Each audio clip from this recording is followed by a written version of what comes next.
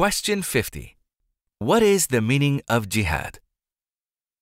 Jihad is a term often misunderstood and associated with violent radical militants. This Arabic word is frequently mistranslated as holy war, although there is no such thing in Islam. Holy war is something undertaken to forcibly subject others to certain religious doctrines. As we have seen, this is expressly forbidden in Islam. The Arabic word jihad actually means a struggle or striving and applies to any great effort on the personal as well as the social level. It is striving to do good and remove injustice and evil from oneself and from society. This exertion of effort can be spiritual, social, economic, or political. For example, one of the highest levels of jihad is to stand before a tyrant and speak a word of truth. Restraining the self from wrongdoing is also a form of jihad. It is a broad Islamic concept that includes opposing evil inclinations within the self, opposing injustice by peaceful means, the exertion of effort to improve the quality of life in society, as well as the striving by military forces on a battlefield in defense of the community or of peoples oppressed. Jihad is not synonymous with war, as that is only one possible aspect of the term, and it certainly does not include terrorism. Indeed, the concept of jihad is one of life, and it is vast, not limited only to armed conflict. One finds in the Qur'an mention of jihad by means of the Qur'an, meaning invitation to truth using the best arguments, presentation of evidence, and clarification. Refer to chapter 25, verse 52. And there is jihad of the soul, which means striving to purify the soul, to increase its faith, incline it toward good, and keep it away from evil. Then there is jihad through wealth, which means spending it in various beneficial ways, including charities and welfare projects. And there is jihad through the self, which comprises all good works done by a believer.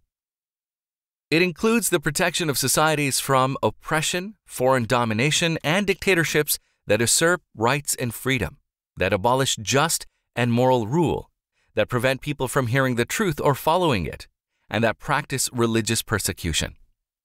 Jihad endeavors to teach belief in the one supreme God and worship of Him, to spread good values, virtue, and morality through wise and proper methods.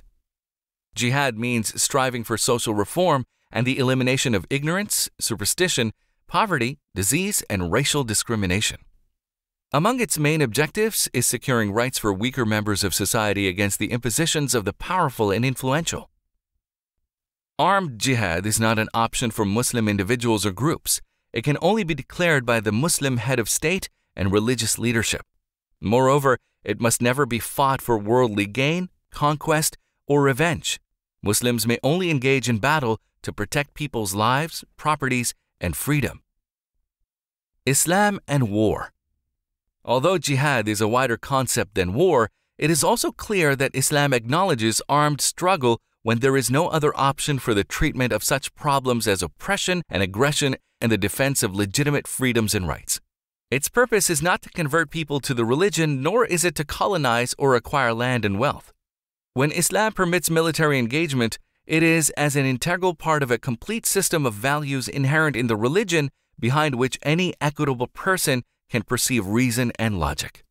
War becomes jihad only when it is waged for the acceptance of God and according to the laws of God. Even self-defense will not be considered jihad if Muslims are striking back in revenge.